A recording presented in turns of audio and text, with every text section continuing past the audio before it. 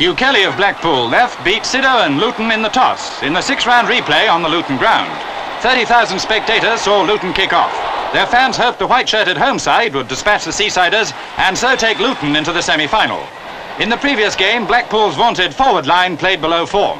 Now, in Luton goal, Baynham had luck on his side with an early clearance. Luton outside right Bingham put in a good centre, but goalkeeper Farm got the ball away. Again, Luton were frustrated by Farm, and left-back Garrett got Blackpool out of danger. No score at half-time. Blackpool attacked after the interval, and inside right Mudie's lob was put over the bar. On both sides, the finishing was ragged, and the crowd began to wonder whether any goals would be scored.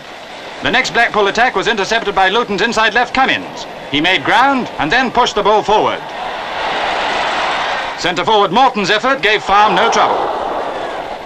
Back came Luton, and luring Farm out, Brown scored. Blackpool's counter-attacks came to nothing. Allan Brown, scorer of Luton's goal, was once a Blackpool star. Now he was on the overjoyed winning side against his former teammates. Luton are through to the semi-final to meet the redoubtable Norwich City. Their captain Sid Owen collapsed with cramp now the game was over. Bravo, gallant Luton!